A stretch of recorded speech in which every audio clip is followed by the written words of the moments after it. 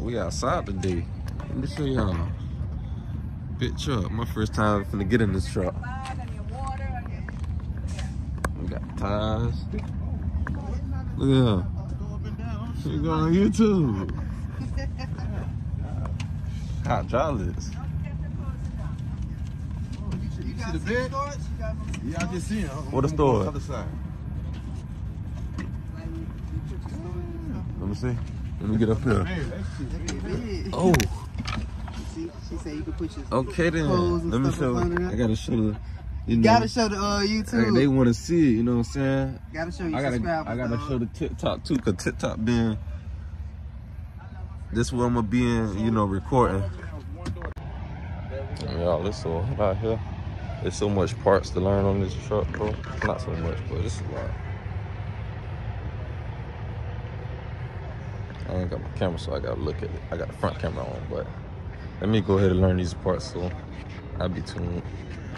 Bro, y'all look. This is what we learned, alright? I'm gonna give you the rundown of what I just learned today, okay? This is the overall hose right here. It's properly mounted and secured. There's no abrasion, bulges, or cuts, and it's not no leaks. Here's the overall wires. These the wires, that's the hoses. Here's my overall wires.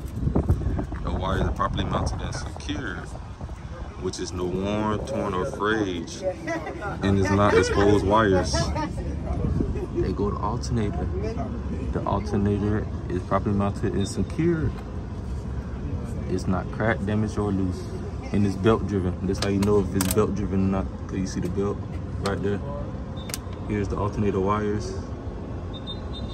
The alternator wires is properly mounted and secured. There's yeah, it's properly mounted and secured. The wire is not worn, torn, or frayed, or it's not exposed. Here's the alternator belt. Right there. The alternator belt is properly mounted and secured.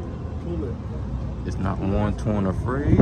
And if you tug on the belt just a little bit, tug on the belt, it should not pull no more than no more than a half and 3/4. I mean, a half to 3/4 an inch to play with. I'm sweating out here. Learning hard about the truck. Everywhere. Not just this side, the other side too. But it's all of it.